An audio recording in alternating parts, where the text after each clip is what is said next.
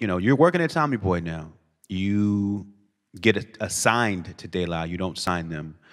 So Right. while you're working on that album, who else are you looking at, scoping in the scene when you're thinking about people you want to bring to the table at Tommy Boy? Well, I was thinking about the flavor unit, because 45 King had all these promos on Red Alert that were phenomenal.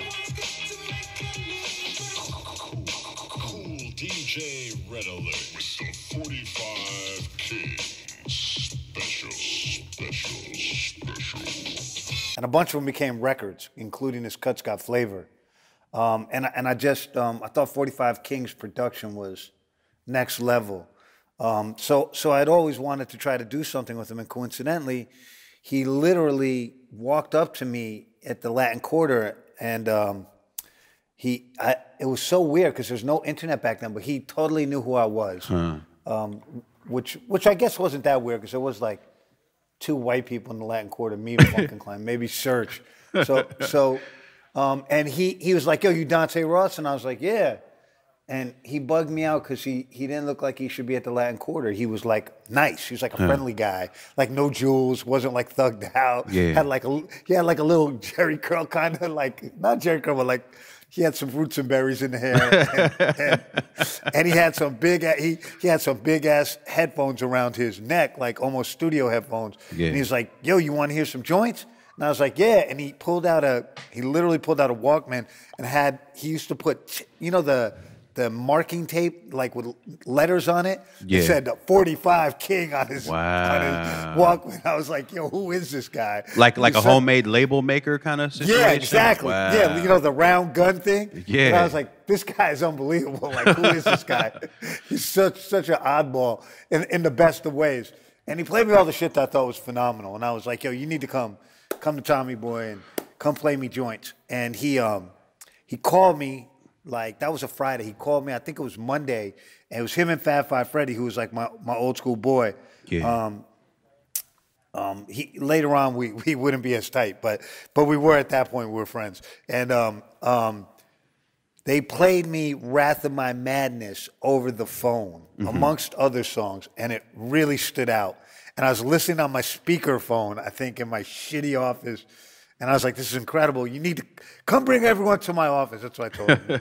"Bring the flavor unit to my office, kid." So he came to the office. I think it was 2 days later, with an assortment of flavor unit members. I believe it was Latif, Lakim Shabazz, Marky Fresh, who I don't think was ever an official member, 45 King, and Latifah, possibly Apache. I think Apache too. And maybe Latif wasn't. One of them wasn't there. So he proceeded to play me songs by them, and they were all cool. And then at the second or third song was "Wrath of My." I said, "Yo, play the girl though. Play the girl." She was there, and the other thing was she was so fresh faced and smiley, and she was How old do really. you think she was around that She was time? in high school. She was a senior in high school. Wow. And she was really cool. And she dressed really cool. She had like a dashiki top on and some like some shorts and like some floppy socks and some kicks. She like looked really cool. She had the bob, and her whole shit was fly. And so I was like, "Yo, play me her shit." And they played me, and it blew me away. Irene, the lesson of today. You have to listen to each and every single word I have to say, because the ruler Lord Ramsey is on my side, and I'm the princess of the posse. So yo, take it light. And Monica Lynch was in her office, which was adjacent to the conference room. And she came in. She's like, "Dante, come in my office." She's like, "We have to sign her." And I was like, "Yeah, we really do." So she gave me the green light right there, and I literally told her, like, "We want to give you a record deal." And she was like, "Okay, cool." And her lawyer was Richard Grable. And I remember that after we had the meeting, we went down to this park off East River, and we shot some basketball. And she was a high school basketball player, which was cool, which gave me like another look into her life.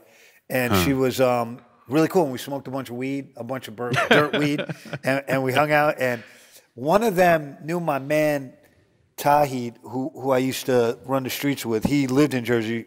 He was from Jersey City or Newark, and he knew them. So we had some people in common too, which was cool. We found that out when we were hanging out. And from there, we did the deal. It was a relatively cheap deal, singles deal, and the rest you could say is history. She was off to the races. That record, we got the test pressing during New Music Seminar, and I walked around and gave test pressing to the 12-inch to people.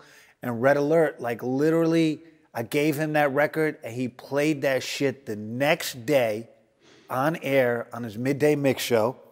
Or maybe it was the 5 o'clock mix show. It was a midday mix show, I believe. He played it, and he played it and cut it back and forth and played it. And then there was a party at a club called MK that night, and I went to the party, and he was rocking it. And I was like, oh, shit. He was like, yo, and he was pointing out, he's like, this one's rocking. And so I knew I had a song.